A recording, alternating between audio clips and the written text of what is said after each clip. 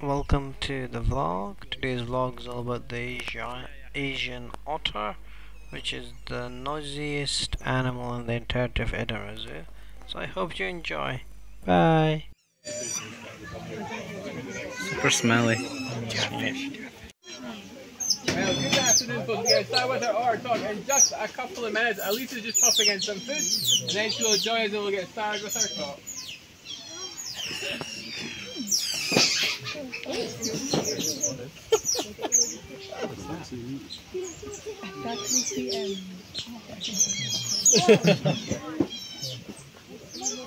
To be held over them, yeah.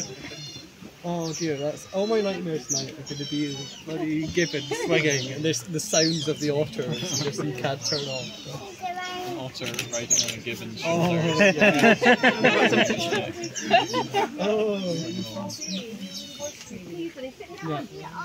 Don't need. Here. But this species of otter, they are the smallest species of otter in the world, and these guys actually live in family groups.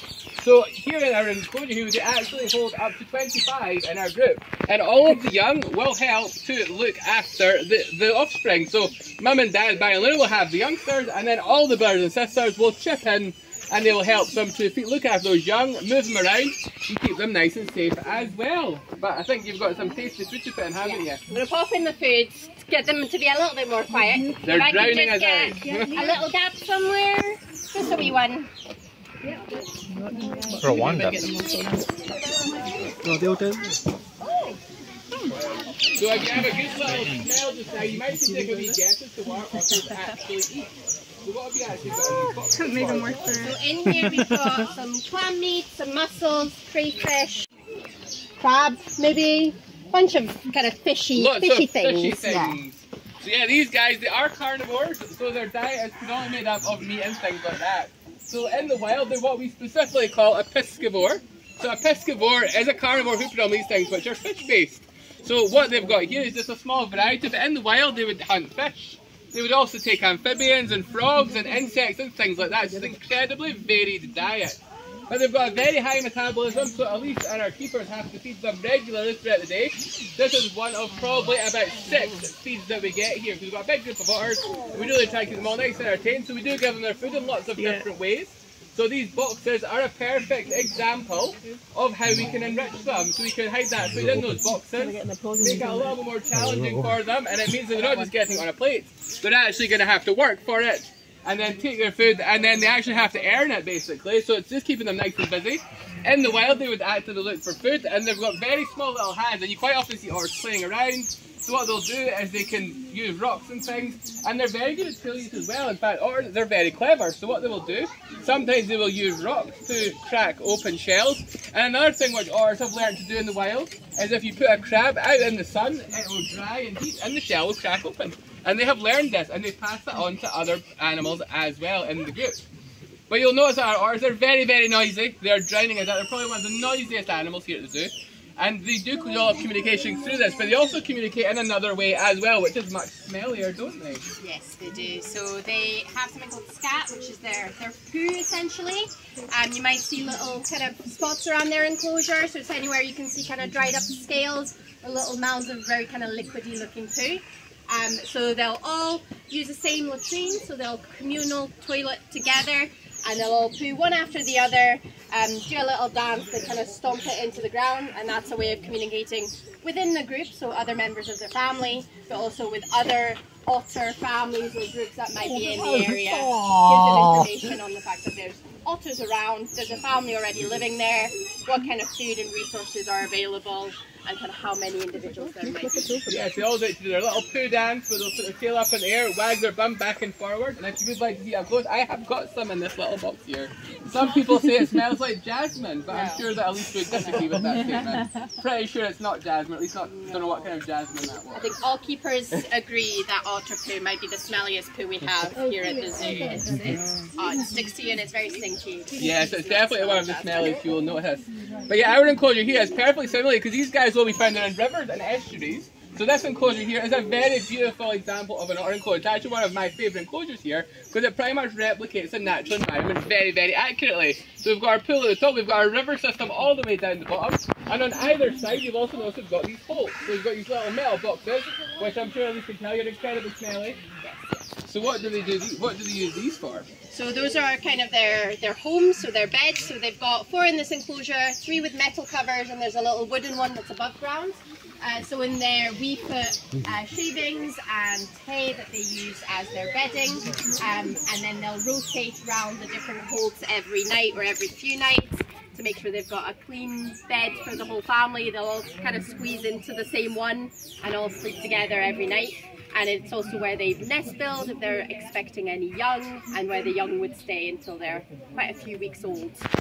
Yeah, so we do have a few around the group because in the wild they wouldn't stay in just one hole, they would have several dug throughout our river. And that is because if you have any predators in the trees, such as birds of prey for example, they can watch what's going on. They've got very good binocular vision, so if the otters are constantly going in and out of one area, they will know that. So what our otters actually do is they will actually move between the holes. So even when we do have our young pups when they're very much baby stage, you will quite often catch a glimpse of them being moved between the holes, and that's for their security as well. But these guys are really, really important for the natural environment. So they do spend a lot of time in the water. So they're perfectly adapted for swimming. So they've got a very, very under-like tail. They've also got webs as well, which they can help swim around. And they do love to spend a lot of time, especially in their bottom pool, which is much, much deeper. But sadly, these guys, they do face a few threats in the wild. So what kind of threats are these guys facing? The main threat for these guys is going to be water pollution. So any kind of issues in their water system makes the fish die off, or any kind of shellfish that they might find die off, which in turn means that they've got more pressures to find resources for food. It also just means that they're kind of ingesting things they shouldn't be ingesting, and their populations are kind of being forced closer and closer together, which can cause conflict as well. Yeah, so sadly they do have a few threats, but there's things that which you can do to help protect, value and love our otters. Not just this species, but also otters. Here we have otters in Edinburgh. You get them on the River of Leith, you get them around the canals in West Lothian, you even get them down at Arthur Sea, so they are around us as well. So little things that you can do to help protect, value and love our otters in this country and around the world is, especially when it comes to rubbish, if you find rubbish or you're out and about for the day, just take that rubbish home, because any rubbish which gets left, say at the beach or by the river, when it goes into the waterways, what eventually happens, it breaks it into microplastics, which can then start to implicate the ecosystem as well. So little things which you can do to help are just take your rubbish home, recycle it properly, and it means that it's not ending up in our waterways, which means that it's not just saving our otters, but hundreds of other species as well. But I think our otters are all enjoying their food, so we will leave the talk there. So thank you very much, David, for listening. Thank you, Elise, and thank you to our very, very noisy otters. If you do have any questions or anything you want to pop over and ask, feel free. But if not, do enjoy the rest of your day, folks. Thank you. Thank you. Thank you very much. Just a wee footage of this. Oh, yeah. Smells horrible. Yep. So this is roach, which is a kind of fatty fish. It's the same stuff the pelicans get that give them that kind of pinky colour. And then we've got horse meat, and then there's some kind of leftover clam. Yeah, so horse meat just to kind of up their protein, and also because it's something we have available here. We feed it to the lions and the tigers and stuff like that, so it's easy to. I've never heard of horse meat before, so that's why I was surprised by that. Yeah, it's quite a common kind of byproduct in the UK. It's actually something that humans can eat. Yeah. The reason that we actually don't, one of the reasons we don't eat horse meat in the UK is because people like horses. Yes. That is, nutritionally, I mean, I've never tried it myself, but like nutritionally, it's actually equivalent to beef. It's really high protein, low in fat. Low fat. It's good quality meat, but the reason that we don't eat it in the UK is because people like horses. Yeah. That is it. There's a whole scandal with lasagna. Oh yeah, that's good. We probably all have. In my country, still eating actually. Yeah. I'm from Hungary, so Yeah, it's quite common. It's quite common across Europe. It's something that we just don't do here, but there's no reason. Yeah. It's just one of these like, but I think our horses here as well, because they're mostly pets, we tend to give them medications and things like that, which kind of makes them not viable for. So what are the sources of these horses? Are they like horse farms? Not horse farms. These are just like Random. ex-racing horses, things like that yeah. mostly, Okay. that are kind of at the end of their life. And, Okay. See that box you threw in there? It said something like Rwanda on it. yeah, so that's our beans. We get fine beans, so it's just the box that we get our beans in. For other animals, we just try and reuse all the cardboard that we have to make enrichment. I was wondering if you're getting this other word from Rwanda. No, it's just a kind of byproduct from our store, so we try to reuse any boxes and things like that. See, one thing I've noticed is I'm trying to take footage, but the otters don't really go into the water often. Is there a reason for that? These guys do. It kind of depends on the time of day. They're not kind of a swimming otter like you find with like European otters or sea otters or things like that. Those would spend most of their time in the water. These guys like the water. They like to go for a swim, but they mostly go for really short, kind of high intensity swims and play, and then they'll go and rest. So they're more kind of short bursts of energy. They wouldn't spend a lot of time kind of swimming around and just kind of leisurely. How big can otter families get? Because you mentioned mom, dad, like recent babies, some children from some time ago. 30. 30. Yeah. So this is So one mother can have 30 kids. not at once, so she would have kind of multiple litter. Just gonna maybe pop them a bit more food. Penguins, pelicans, or flamingos, it affects all sorts of animals. So yeah, it's really sad because it breaks down into tiny plastic and it doesn't disintegrate. The plastic's almost They'll find them eventually, so we like to put them in boxes just to make it a bit more interesting. It also helps. We've got quite a few wild birds that we try to kind of minimise their interactions. So by putting it in things like boxes, it kind of helps to keep things more even. Hi! Okay, well if you're down the canal, if you've got the canal nearby, is the canal nearby still? Not really. Yeah, well I can, You do get otters. Yeah, you do get otters in the canal. That's all of them.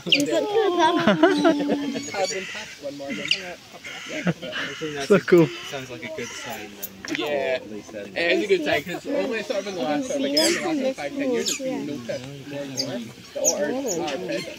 Because there's one, there used to be, I don't know if it's still there or not. That's such flat tails. They're not too bad at finding each other. Like, once they've got their own little bit of meat, they don't tend to snatch it from each other. It was one of my friends. Got web feet. So there was one that went over to the bottom side of the film, and then came back fairly quickly. It was like, okay, fine, didn't come. And then there was one that like saw the first one leave, wanted to go after it, but no one else would come with him. He was like pulling between more food and his family. I get them at Alabama, I get them yeah, it's nice to have them because they are getting more and more protected. And obviously, things like pollution, they're trying to sort out the sewage problem in the UK. It's a billion dollar problem. Because unfortunately, with a lot of urban development, like even like around Edinburgh, around West Lothian, especially like the town I live in, it was literally multiplied about 4 times in size. It can't grow, and that's all going to have an implication for the yeah, that's exactly. So we all do a little bit together. Even just little things, it doesn't seem like we should take your rubbish home. And make sure because it gets recycled properly. Well, it was like... Oh yeah, so these are the same kind of ones that live in Singapore. Singapore, okay. Where are the otters that live here? Because I've seen a couple on the river. They're the different family. Live in family groups. Ah. They're the more solitary ones, but this is the species that lives all together. And they've only stuck to that one pond. I'm just taking the second side of the enclosure. They've not really wanted to come here.